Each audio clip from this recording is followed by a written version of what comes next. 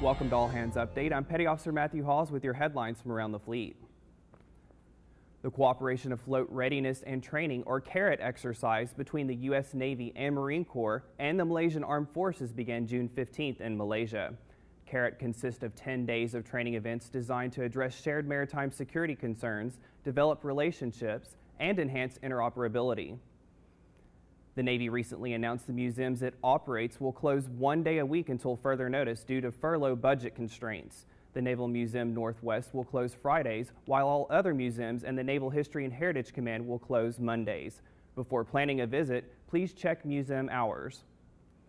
You can read more about these stories at Navy.mil. From All Hands Update, thanks for watching.